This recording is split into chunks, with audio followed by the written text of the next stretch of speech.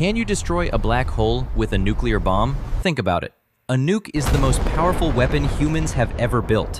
One blast can wipe out entire cities in a flash. But would it stand a chance against a black hole? A nuclear bomb works by blasting energy outward. Heat, light, radiation, a shockwave tearing space apart. But a black hole? It's the exact opposite. It doesn't explode outward, it pulls everything inward. Its gravity is so intense, not even light can escape.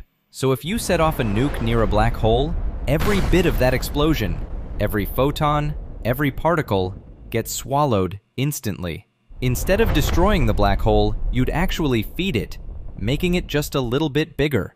In the end, no bomb, no weapon, nothing we can make could ever overcome a black hole. It's the ultimate cosmic absorber. The more you throw at it, the stronger it gets.